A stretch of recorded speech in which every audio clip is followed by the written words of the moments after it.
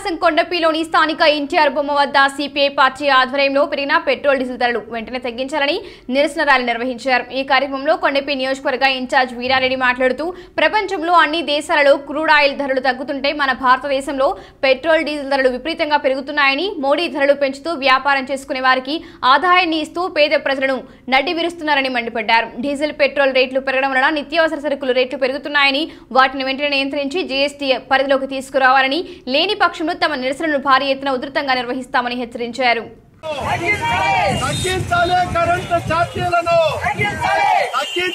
Petrol diesel ధరలను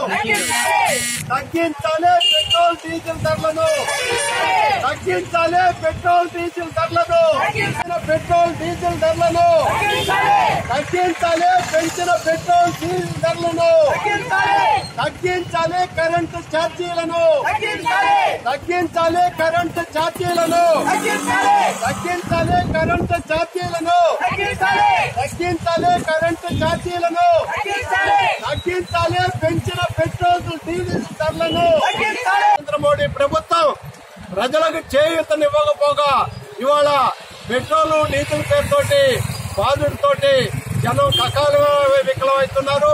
ఇవాళ diesel రేట్లు పెరగడం ద్వారా ప్రతి ఒక్క నిత్యావసర వస్తువు కూడా పెరుగుతుంది కాబట్టి దీనికి కేంద్ర ప్రభుత్వం బాధ్యత వహించాలా। అదేవిధంగా మన రాష్ట్రంలో కరెంటు ఛార్జీలు విపరీతంగా పెంచుతా ఉన్నారు। కేంద్ర ప్రభుత్వం కూడా దీనికి చేయించే విధంగా రాష్ట్రాల చేతుల్లో నుంచి కేంద్రం కరెంటుని లాక్కోవడం ద్వారా బడా కార్పొరేట్ కంపెనీలకి ఆధిపత్యం వహించే వాళ్ళకి కట్టబెట్టడానికి ప్రయత్నం చేస్తా ఉన్నాయి। అందువలన సంస్కరణల పేరుతోటి కేంద్ర ప్రభుత్వం ప్రైవేటీకరణ వైపు ఈ కరెంటు సంస్థలని తీసుకెళ్లకుండా రాష్ట్ర ప్రభుత్వ ఆధీనంలో ఉంచి ఏదైతే లాక్డౌన్ పీరియడ్ సమయంలో ఉన్నటువంటి కరెంటు బిల్లులన్నింటినీ ఏదైతే బిఎఫ్ కార్డు ఉందో ఆ బిఎఫ్ కార్డు ఉన్నటువంటి ప్రతి వ్యక్తి కరెంటు బిల్లుల్ని ప్రభుత్వం భరాయించాలని చెప్పి మేము భారత కమ్యూనిస్ట్ పార్టీగా కోరుతా ఉన్నాం। ఇవాళ దేశవ్యాప్తంగా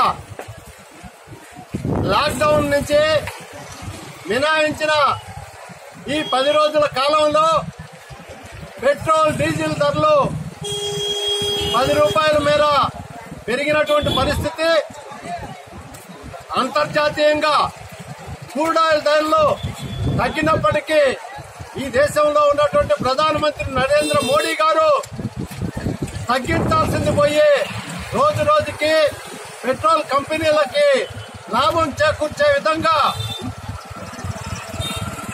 పెట్రోల్ డీజిల్ ధరలని నిత్యం పెంచుతా ఉన్నటువంటి పరిస్థితి। ఈ లాక్డౌన్ సమయంలో పెట్రోల్ డీజిల్ దాదాపుగా 70-72 రూపాయలుగా ఉన్నటువంటి రేట్లు ఇవాళ పెట్రోల్ 82 రూపాయలకు పోయినటువంటి పరిస్థితి। ఇదే విధంగా చూస్తే రాబోయే కాలంలో 100 రూపాయలు కూడా పోయేటువంటి పరిస్థితి ఉంది। నరేంద్ర మోడీ అధికారంలో రాకముందు 9.5% గా ఉన్నటువంటి ట్యాక్స్ ఇవాళ 32% పెరిగింది। ఇవాళ కేంద్ర ప్రభుత్వం రాష్ట్ర ప్రభుత్వం పోటీ పడి జీఎస్టీని పెంచడం ద్వారా ఇవాళ పెట్రోల్ డీజిల్ రేట్లు పెరుగుతా ఉన్నాయి। అంతర్జాతీయ మార్కెట్ లో ఉన్న ధరల ప్రకారంగా చూస్తే ఇవాళ 22 రూపాయలకి పెట్రోల్ వచ్చేటువంటి పరిస్థితి।